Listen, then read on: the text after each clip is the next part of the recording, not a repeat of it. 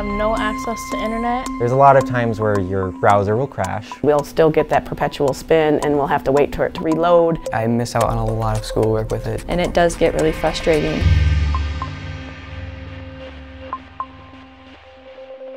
It will load eventually, will probably take like 15 minutes just to load one page though. I turn on my computer and then I'll go get dinner, and then by the time I'm done with dinner my computer's loaded and I can log in. Let's say the YouTube video is like 5 minutes. That'll take out our Wi-Fi for like 3 days.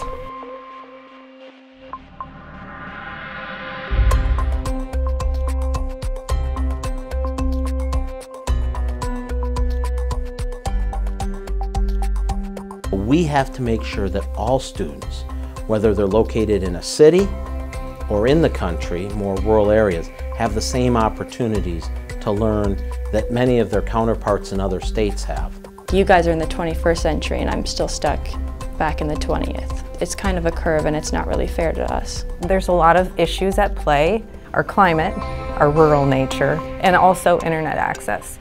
It takes like 30 minutes average for a police or a sheriff's van to get up here. So we're very isolated. I couldn't come into town because the roads were so dangerous. My grade definitely suffered. If you don't have the internet to do it, then you've got to stay after school, and if you're in a sport, you might not be able to do that. If they don't have a computer, they can check a computer out, but do they have the access outside at home to be able to connect? I can't do it at home, so I have to do it in this hour, and it's just frustrating. It's like we've bought a brand new vehicle for every kid to access whatever it is that they need to access to be successful.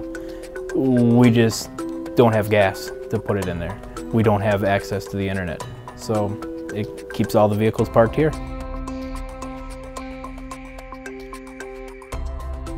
As long as we're keeping our young people here, our families here, that's going to be success for Michigan. And broadband connections, that high-speed internet connection, is key to making that happen.